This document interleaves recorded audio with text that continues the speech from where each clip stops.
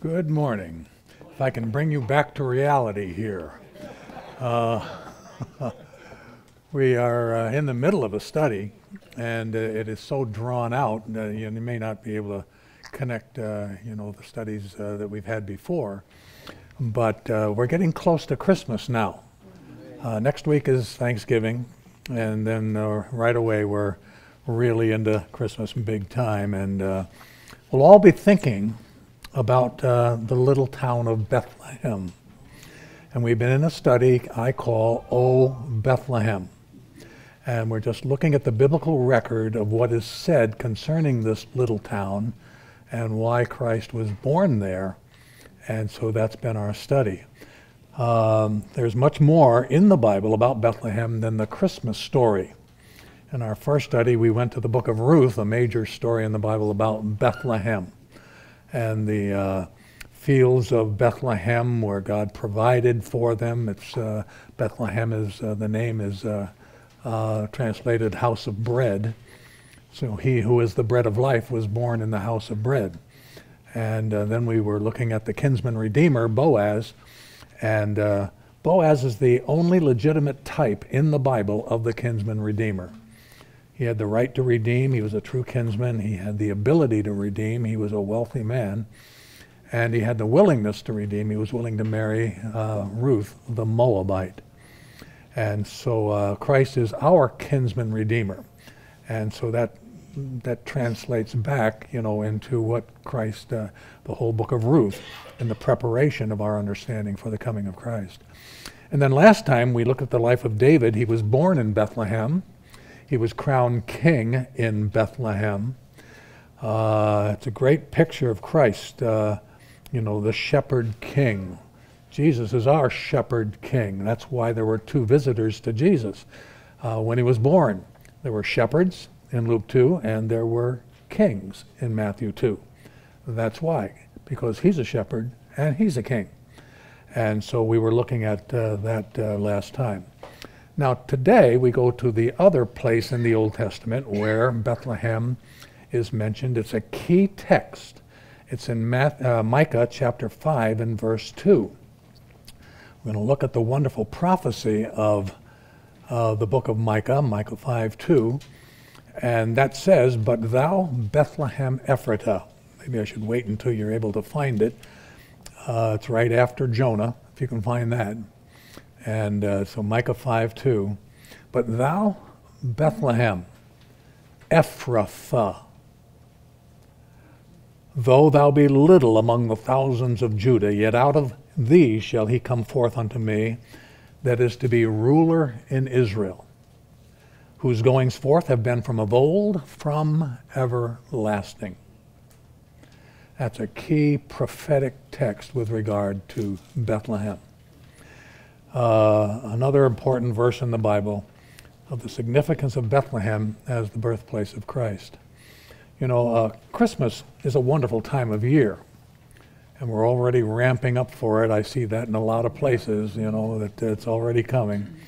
The holiday celebrations, the exchange of gifts, family gatherings and festive dinners and special services and highlighting the birth of our Savior. It's always a great and beautiful time of the year. In fact, I personally really love the Christmas season because of all the emphases on Christ. But one part of Christmas I find slightly disturbing. The crazy phenomena we call Christmas shopping. Shopping centers are called malls for a reason. It's very likely you'll be mauled before you're done. A man was in a store, and he had a screaming kid with him, and he was really trying, to keep the kid going, and he kept saying, "Well, keep calm, George, and don't panic, George, and don't yell, George." And a lady commended the man that he was having such attempts to quiet little George. And the man turned to the lady and said, "Lady, I'm George."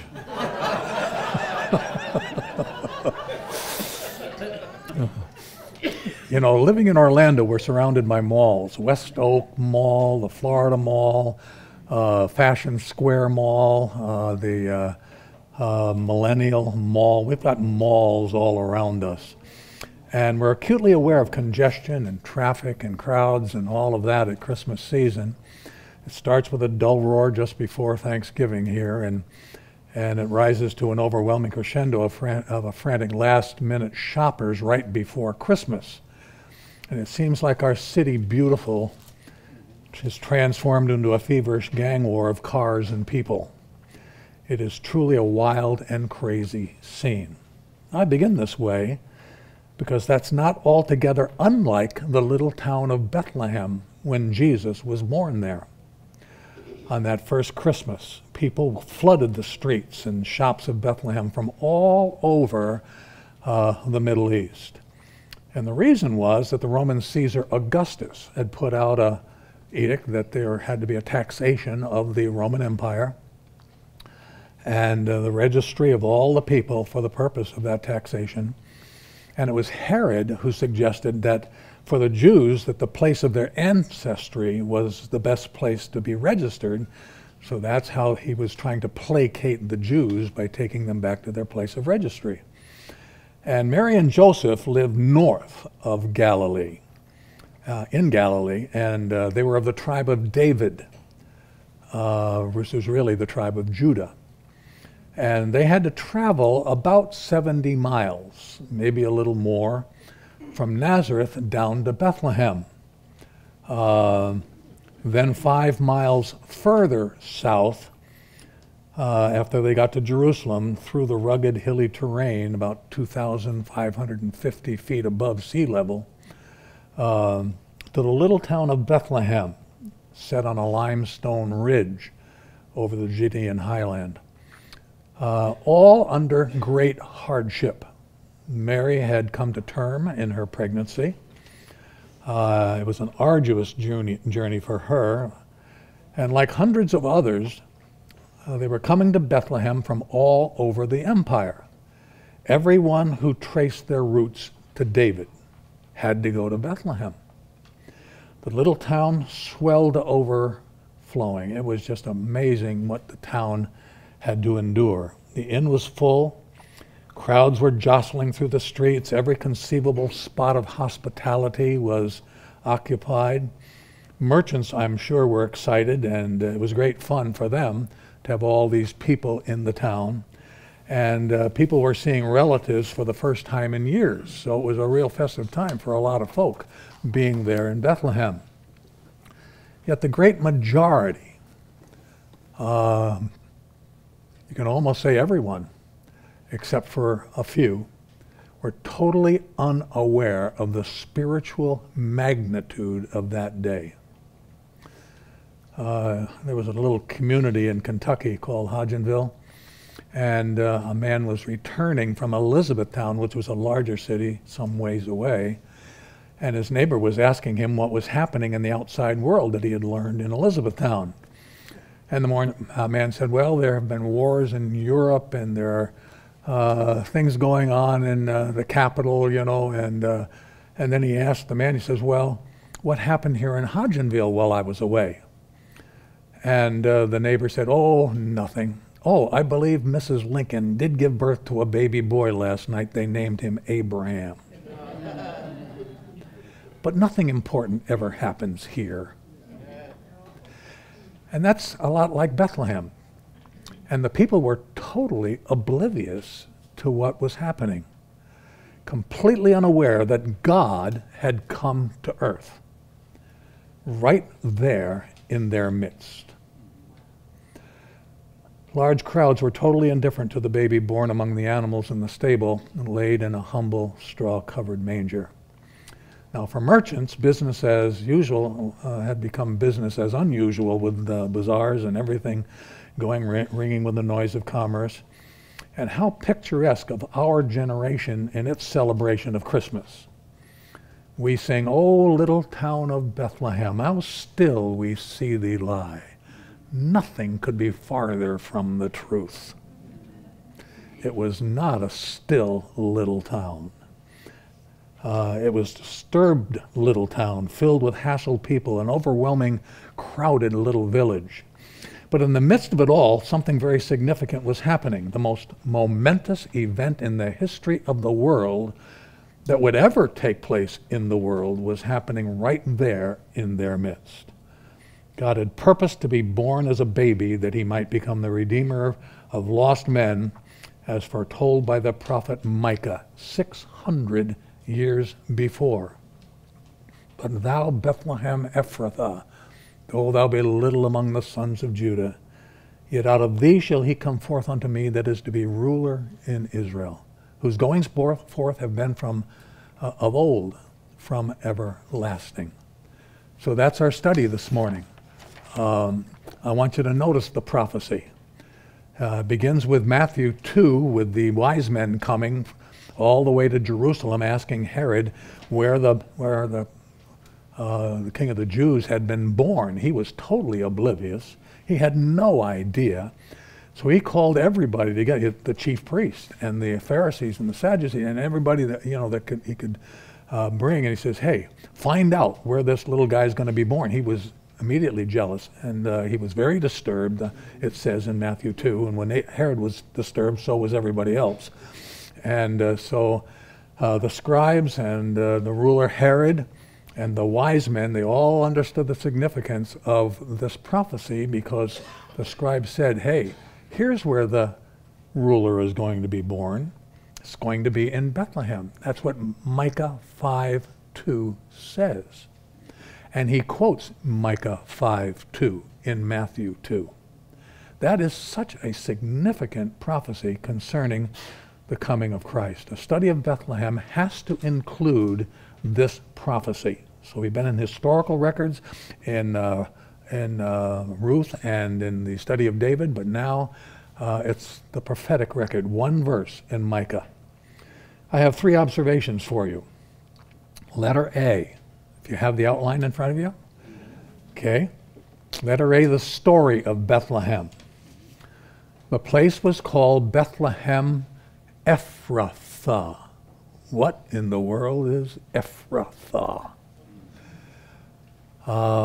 Names are significant in the Bible, usually reflect something of the history of the person or the town. In Genesis chapter 35 and verse 19, when Rachel had died there, and it says, "So Rachel died and was buried on the way to Ephrathah." The AH on the end is a feminine ending, usually used of towns and districts. And she was born on the way to Ephrath, or Ephrathah. Today, the traditional site of Rachel's tomb is an imposing structure. As the road turns to Bethlehem off the main road, right there is where the tomb of Rachel is. And Ephrathah, or Ephrathah, was the earlier foundational name. It was always associated with the town. It's always Bethlehem Ephrathah. Bethlehem is the town, Ephrathah is the district.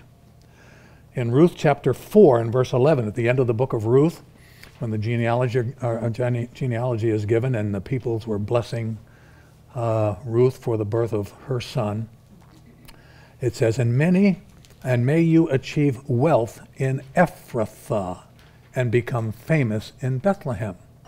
That's what they were saying to her. May you become famous in Ephrathah. In 1 Samuel 17:12 with David, as he was going to be anointed as king. And David was the son of the Ephrathite of Bethlehem in Judah, whose name was Jesse.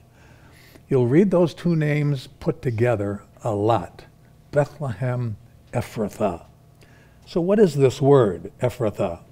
It means fertile field or fruitful one. That's very similar to Bethlehem, which is house of bread or fruitfulness. And the Anchor Bible Dictionary gives what they consider to be a reason for this word Ephrathah. It's not very accurate, I don't think. They say that in the 2nd millennium BC, a clan of Ephraim settled in Bethlehem. And that's the evidence. It's a linguistic evidence, not historical at all. But Ephratih, Jesus or Jesse, and Ephratih, it's going to be a tribe of Ephraim. but there's no historical record of that, no evidence that Ephraim ever came down into that area. The better derivation of this is the genealogical record, a more plausible derivation. In 1 Chronicles chapter 2, this is a significant passage, 1 Chronicles 2, 18 to 20. And this is the genealogy of Caleb, who was a son, or really a descendant of Judah. And in 1 Chronicles 2, 18, it says, "And Caleb, the son of Hezron, begot children of Azubah, his wife, and of Jerioth. Her sons are these, Jesher and Shobab and Ardon. And when Azubah was dead, so his wife died, he took unto him another wife whose name was Ephrath, Ephrath, who bore him her begot Uri, and Uri begot Bezaleel." And so it's the family of Caleb, where this word, his wife was Ephrath. In Joshua 14, when the tribes are being dispersed, where they're going to have their settlements, and Joshua's dealing it all out. In Joshua 14, verses 6 and following, it says, "And the children of Judah came unto Joshua in Gilgal, and Caleb, the son of Jephunneh, the Kenizzite, said unto him, You know the thing that the Lord said unto Moses, the man of God, concerning me and thee in Kadesh Barnea. 40 years old I was when Moses, the servant of the Lord, sent me from Kadesh Barnea to spy out the land, and I brought him word again, and it was in my heart. Nevertheless, my brethren who went up with me made the heart of the people melt, but I wholly followed the Lord my God. And Moses swore on that day, saying, Surely the land whereon your feet have trodden shall be your inheritance, and your children's forever, because you have wholly followed the Lord my God. And now behold, the Lord has kept me alive, as he said, these 45 years. So he's 45 years later. Since then the Lord spoke this word unto Moses, while the children of Israel wandered in the wilderness, and now lo, I am this day 85 years old. He was 85 years old. He had 2 years on me. 83 almost. And so that's pretty old. I know, I can tell you, it's pretty old. And so then he goes on and says, and yet I am as strong this day as I was in the day that Moses sent me in my strength. Even so my strength now for war, both to go in and come out. I can't say that. I'm not as strong now as I was when I was 40. So, now therefore give me this mountain, he says, of which the Lord spoke in that day that you heard in the day that the Anakim were there. And these are the giants, and that caused the others to say, no, we can't take this land. And the Anakim were there, and that the cities were great and fortified. If so be the Lord will be with me, then I shall be able to drive them out, as the Lord said. So what the 10 tribe guys who went in with them said they couldn't do, Caleb says, I'll do it with my family. So this is a pretty, he's a pretty incredible guy. And so Hebron therefore became the inheritance of Caleb, the son of Jephunneh, the Kenizzite, unto this day, because he wholly followed the Lord God of Israel. And the name of Hebron before was Karabartha, and Arabah was the great man among the Anakim, and the land was had rest from war. So Caleb was given the very area where they had gone in. And this was in the south of Israel, down south of Bethlehem. It's in the area of Hebron, which is where he said, I'm going to take this town. So we go back to 1 Chronicles chapter 2 again, and I want you to hear the offspring of Caleb, this guy who's going to do all of this. There were sons of Caleb, the son of Hur, was the firstborn. So the firstborn of Caleb, and Ephrathah, that was his wife, his new wife after his first wife died. Their son was Hur, H-U-R. And then Hur had 3 sons, Shobal and Salma and Haraph. They were all the sons of Caleb and Ephrath. And Salma had a son. His name was Bethlehem. Bethlehem was the great-grandson of Caleb, who was born to Ephrath, or Ephrathah. She was the matriarch of the territory that Caleb had, that whole area down by Hebron, south of Bethlehem. And he was the great-grandson of Caleb. He was born to his great-grandmother, Ephrath. Therefore, the name of the area was Ephrath. That was the territory after the matriarch, Caleb's wife. The town was named, therefore, this little area of Ephrath was named Bethlehem after the great-grandson of Caleb.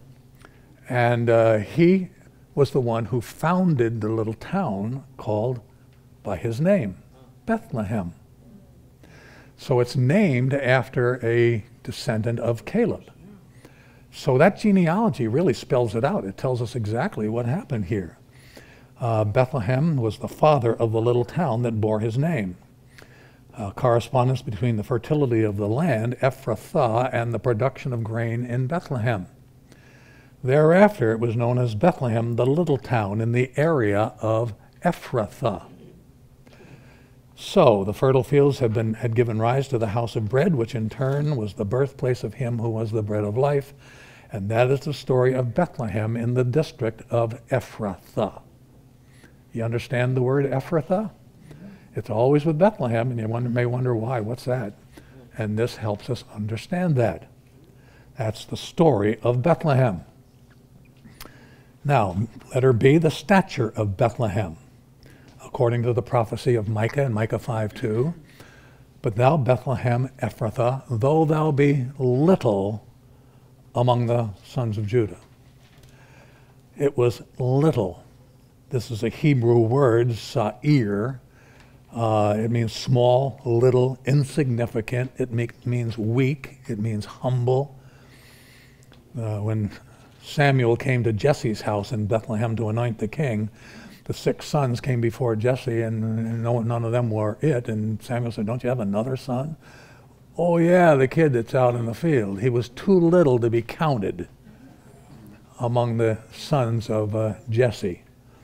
And Bethlehem too was too little to be considered. Small with regard to being among the Electives, thousands of Judah. The point is, an Eleph is 1,000. Electives is the plural there. Eleph, families, heads of families of 1,000, a clan. It's an estimate, not an exact number. Bethlehem was too small to form an independent Eleph. They didn't have 1,000 people. It didn't measure up to an Eleph, never mentioned in the list of Judah's cities. In Joshua 15 and Nehemiah 11, where the cities of Judah are mentioned, Bethlehem is never mentioned. It's too little to be mentioned. So, it's a little town. When I was a young boy, I wanted to play ball with the big kids. And they would say to me, "You're too little. You're too small." I wanted to be counted with the big kids, but I was not accepted because I wasn't big enough. And that's the way Bethlehem was. In John 7, this is the Feast of Tabernacles, and Jesus is there, and there are those around that are arguing about the Messiah and where he's going to come from. And it says, "Hath not the Scripture said," this is the ones that are looking for the birthplace of the Messiah, "hath not the Scripture said that the Christ comes of the seed of David and out of the town of Bethlehem, where David was?" It's now called a town in that at that time. That's the Greek word kome. It's a village, a hamlet, a small town. Years ago, I read a thing that caught my attention. It was kind of funny, and so I cut it out. It was a Newsweek article. It was in 1979. That tells you how long ago it was. But it was a story about the comedian Steve Martin. You ever know Steve Martin? And he called Terre Haute, Indiana, the most nowhere place in the world. And sometime later, he was asked to come back and do some performing there in Terre Haute, and they had some fun at his expense. He visited Terre Haute, and the sign was there welcoming Dean Martin. The mayor presented him with a bouquet of wilted flowers. He was given a beat-up 57 Chevy to use with a broken door on the driver's side. He was given a tour of Smithy's Jiffy Car Wash and a fertilizer plant. He was given a $20 gift certificate for a farm tool, and he was taken to dinner at a local diner. And Steve Martin was quoted as saying, "Excuse me." He had called it the most nowhere place in the world. That's like Bethlehem, the most nowhere place in the world. Bethlehem was known because of the birth of Jesus Christ, and back then it really wasn't much of a place back then, but it's become more now. And God chose the most nowhere place in the world for his personal step into the earth. That's significant. The most nowhere place in the world.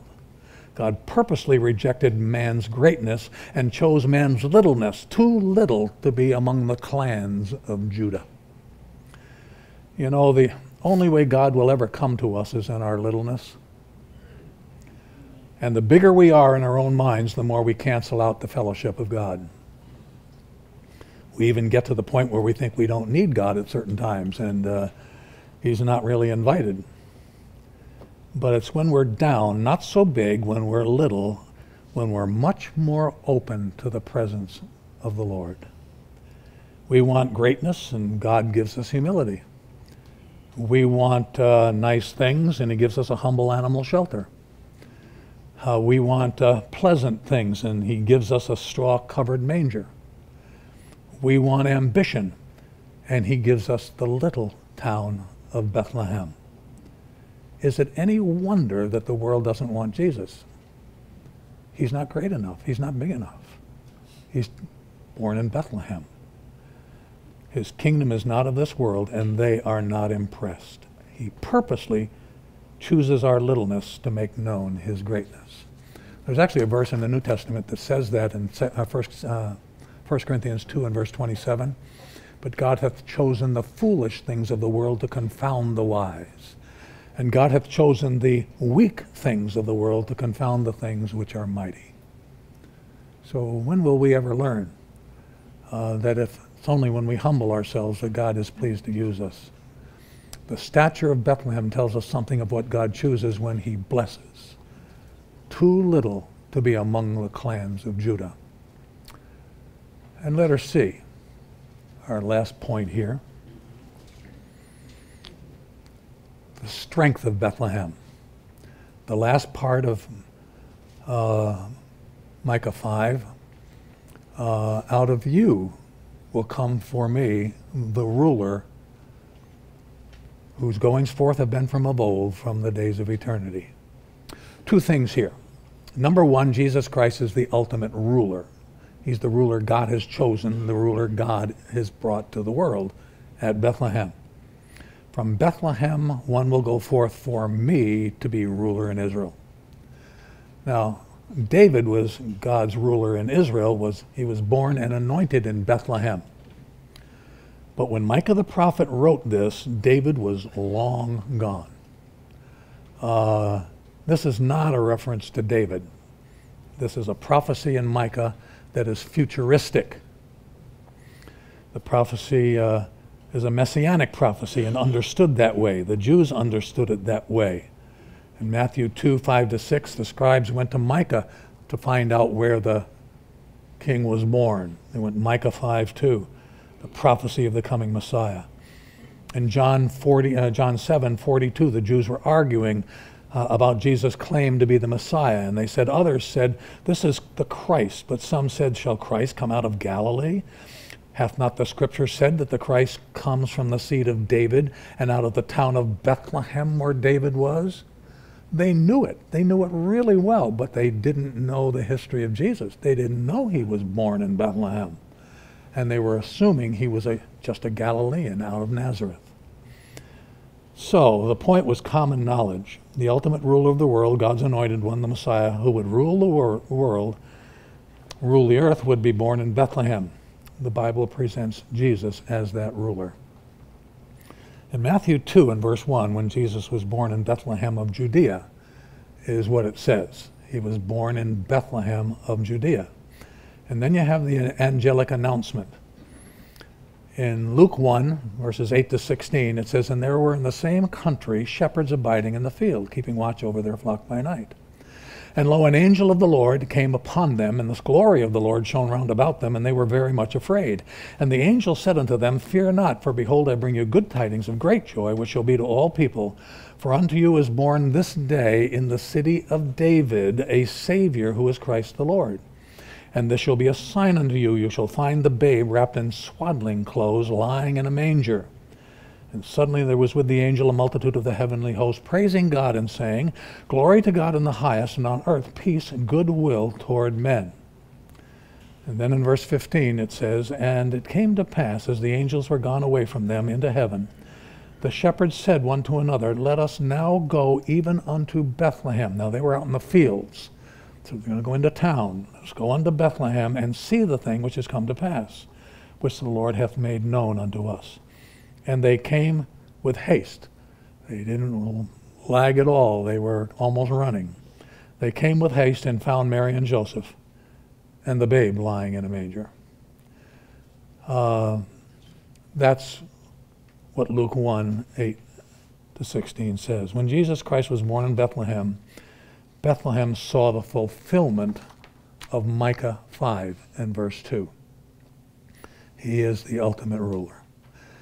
Second, Jesus Christ is the eternal God. His goings forth are from of old, from the days of eternity. That's how it ends in Micah 5. The word eternity is olam, and that is the word that's translated eternal or eternity all the way through the scriptures. I became really disappointed in the ESV here. I've used the ESV a lot, and I tend to like a lot of what it says and does. But I think they got carried away with the first phrase, his goings forth are from long ago. And they translated it from ancient days instead of from everlasting. RSV from also. RSV, yeah. And the reason the Revised Standard Version, the ESV, was based on the RSV. It says that at the beginning of any ESV translation you have, and that's where they got it, from the ESV. They got it from the RSV. From ancient days. They totally missed the point. There are no days, no ancient days. He's from of old, but not from ancient days of old. He is from of old, everlasting. That's the word that's used. It's translated everywhere else as everlasting. And the ESV didn't do that. I was disappointed in them when I read that. The ultimate ruler of the world, who would be born in Bethlehem, would be very God himself. Out of the littleness of man would emerge the strength of God. It means Christ had no beginning. Make no mistake about it, the one born in Bethlehem who would be the ruler of the universe is God. His going forth have been from of old, that is, from olam, eternity. Jesus Christ is the eternal God. That's what Micah actually says. So, in conclusion, as we've looked at this prophecy of Micah, you know, we've all sung the Christmas carol, O Little Town of Bethlehem, and I want to just quote to you verse 4 of O Little Town of Bethlehem. It's an invitation to participate with Christ. O Holy Child of Bethlehem, descend to us, we pray. Cast out our sin and enter in, be born in us today.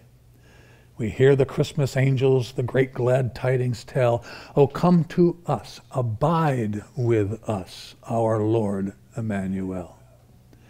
That is the invitation of the Christmas hymn, O Little Town of Bethlehem. So the invitation is really about us. It's about you.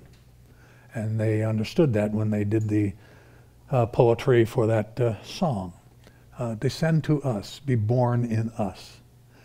And that's the invitation that we have it here. I mean, do you really know Jesus Christ? Do you realize that he is God?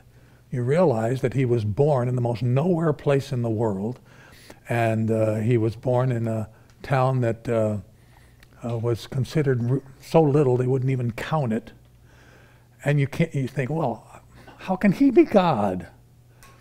God does amazing things. He's always choosing, the side of submission and the side of littleness.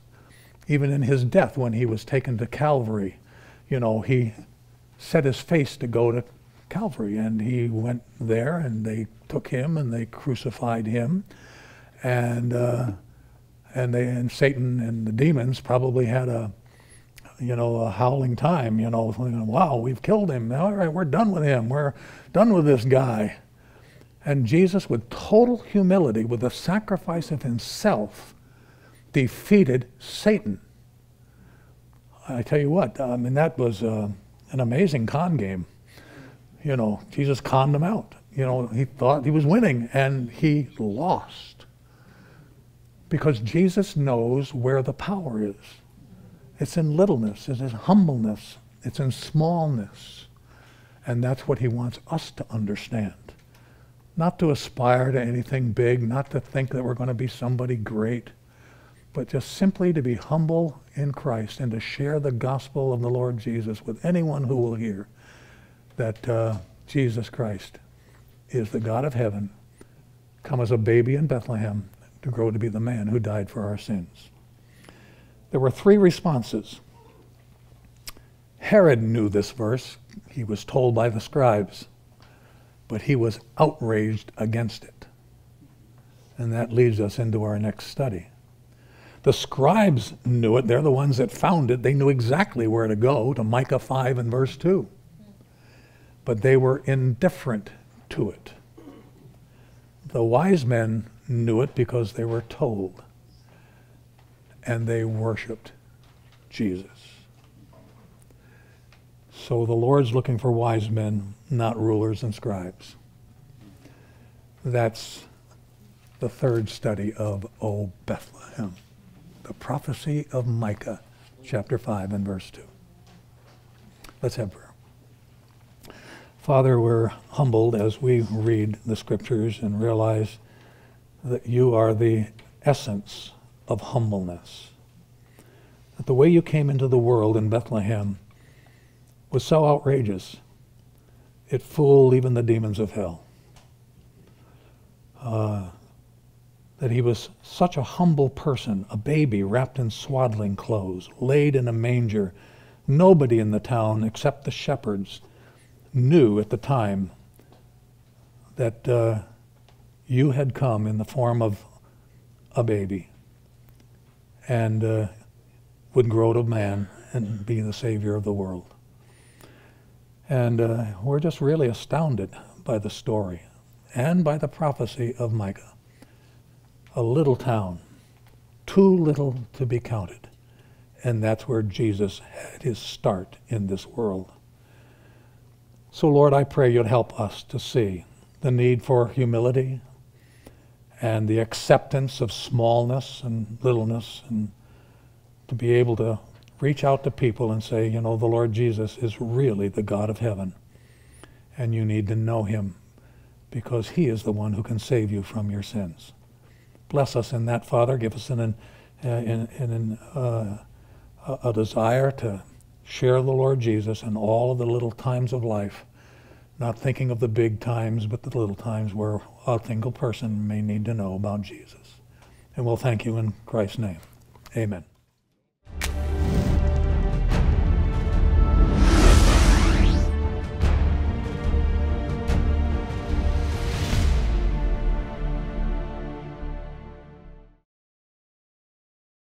Go deeper in your understanding of God, His people, and His plan for planet Earth. Zion's Fire magazine is an exceptional resource with powerful insights from Scripture that provide a clear understanding of God's ultimate plan for the last days and the return of Jesus Christ. As a first-time subscriber, you'll receive a free one-year subscription to Zion's Fire magazine with no strings attached.